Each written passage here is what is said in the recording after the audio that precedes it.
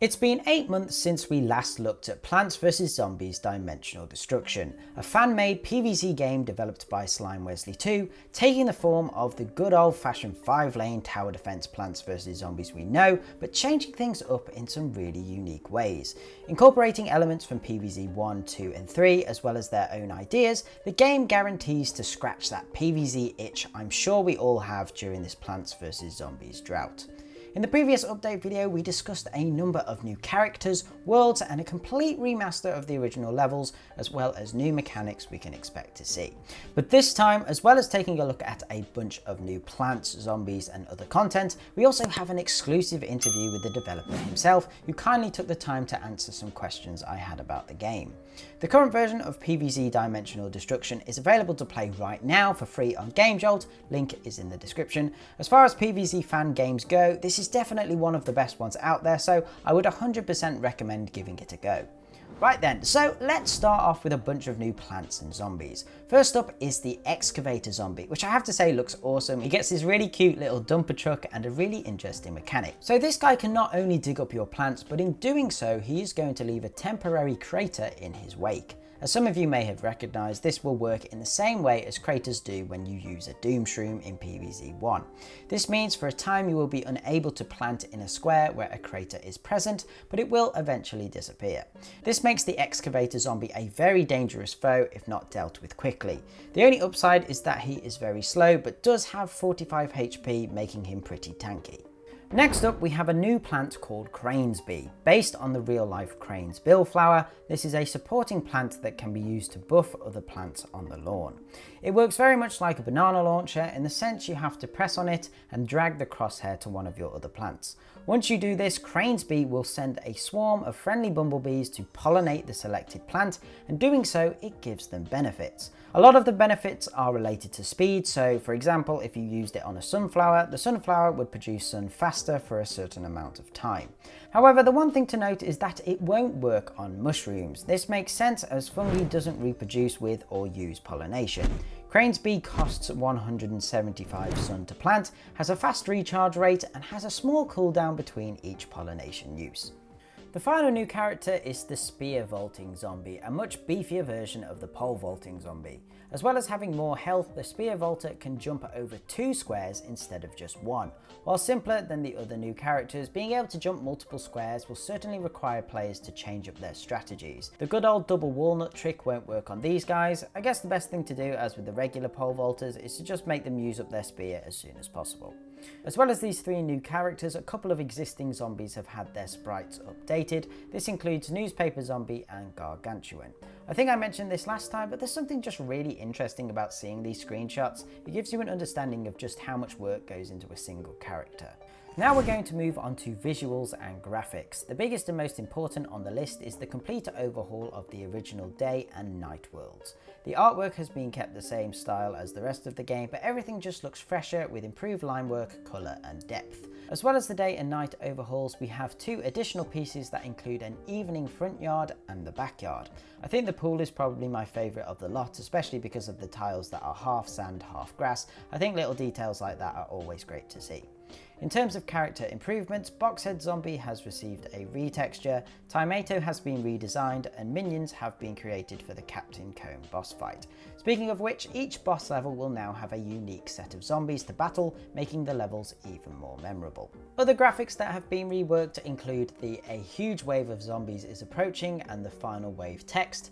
Again, it looks clearer and higher quality. Finally, the Zombies Ate Your Brains death screen has been improved. When you fail a level, it'll show you which specific zombie munched on your brains, and it even gives you some flavour text to go with it, just to add insult to injury. Finally, before we move on to the exclusive interview, we have a couple of animations that have been created or reworked. First, we have some tweaks to the original zombie animations. Both the breathing and walking animations have been improved, making them feel more natural and slick.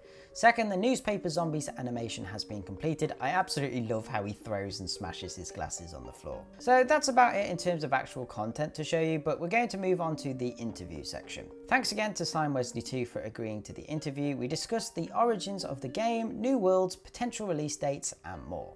I hope you enjoy. Well, I played Plants vs Zombies 2, and recently the leveling system was added, and I was like, ugh, no, just no. I despised it, so I decided, like, when modern day came, I was like, oh yeah, I want to make my own PvZ fan game. That would be fun. I really like the game. So yeah.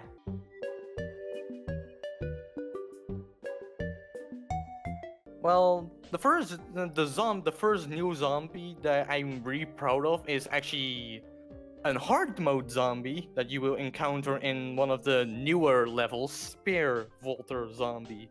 Because Spear Volter Zombie jumps 2 lanes instead of 1, like the normal variant. He's also tougher, so the double the health. Tomato, because I mean, for really fast zombies, he's really useful, and for time levels. And also a new plant that I came up with is called Bee. You will unlock her in one of the special levels. She can actually pollinate plants to make them faster, actually. So bees surround that one plant and they become faster, for example, because like sunflowers produce more sun when the bees are in her place, for example. Well, I can say the release date is probably not gonna happen maybe not this year, maybe, I don't know for sure, depending how lazy I am, pretty much. But I can say maybe after the remastered version of Front Yard Day and Night comes out. Maybe. That's just a speculation. Maybe. Just saying. Maybe after Day. Well, on the animator part, I am actually back doing the animation again because I want the charm still there, because knowing myself, I actually really like to do animations, and it's really funny to make them. There's a friend of mine called Flip the Fan doing the music, and there's also a friend called Icy that does the music as well. Some other people just helping me with the game, just hopefully that it doesn't become an unbalanced mess. Well, yes, I do have a Discord server. You can, I don't know if you're gonna put in the description, but for the people that are watching this video, just check the description.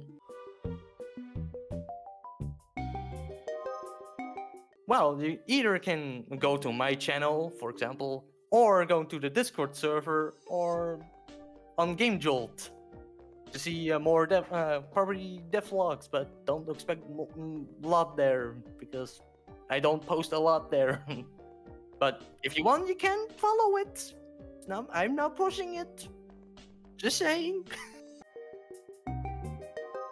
Oh, I do want to add maybe the next fourth world. I won't spoil it, but I could say one thing. It's gonna be like a cybernetic adventure, I would say. Anyway guys, that's about it for today's video. Let me know your thoughts on PvZ Dimensional Destruction in the comments below.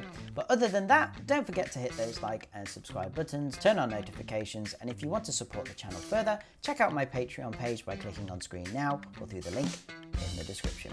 Okay, thanks guys, bye.